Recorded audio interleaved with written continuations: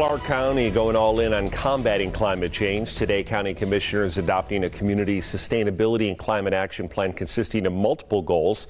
Some include clean and reliable energy sources, connected and equitable mobility, noting that 36% of greenhouse gas emissions for Clark County are transportation related. Next up, sustainable water systems and increasing the number of smart buildings and homes in Clark County. RTC Southern Nevada also conducting a heat mapping study to show which parts of the valley are the very hottest. The results find that parts of downtown Las Vegas, downtown North Las Vegas, the historic west side, and eastern parts of the valley are hottest due to the large percentage of pavement, lower elevations, and lack of trees.